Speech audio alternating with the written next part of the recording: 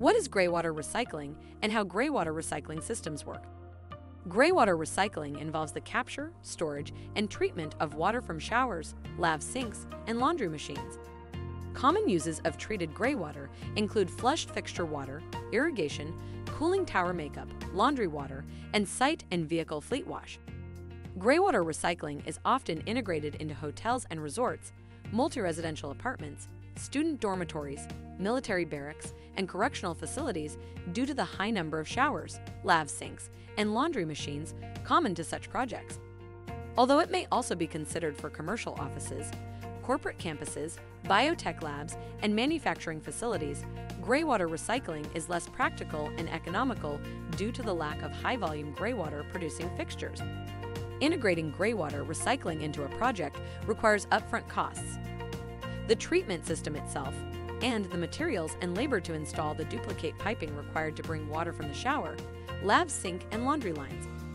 Though these costs may be significant and ROI slow, many development firms, higher education institutions, military, municipal, state, and other federal departments are often mandated to recycle graywater due to stringent local requirements enacted to mitigate water scarcity. On the other hand, when water costs are high and the volume of water demand reduced is significant, graywater systems can pay for themselves much faster. Some projects even qualify for financial incentives. Due to the contaminated nature of raw graywater, more thorough filtration and sanitation methods are required to ensure the water will be safe for non-potable uses.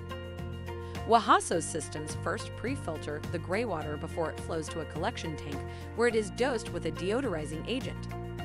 Our certified ultrafiltration graywater system filters water down to 0.02 microns. This is almost 100 times smaller than the size of a single bacteria. Supplementary sanitization is achieved through an ultraviolet, UV bulb system with chlorine only added if necessary.